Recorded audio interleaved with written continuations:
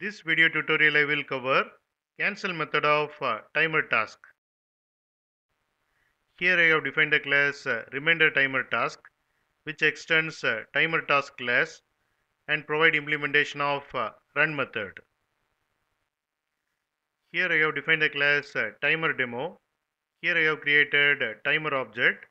Then I have created reminder timer task object. Then using schedule method of timer object, I am scheduling reminder timer task repeatedly.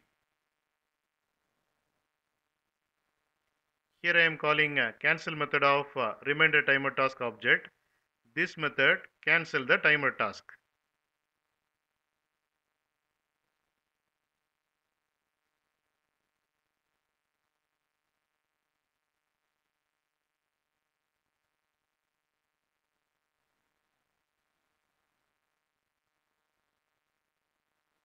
Here you can see the timer task has been cancelled and it stopped executing.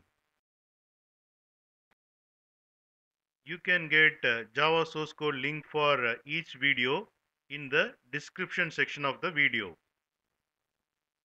Here you can see the description section.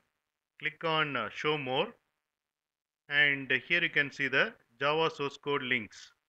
Click on these links to get the Java source code.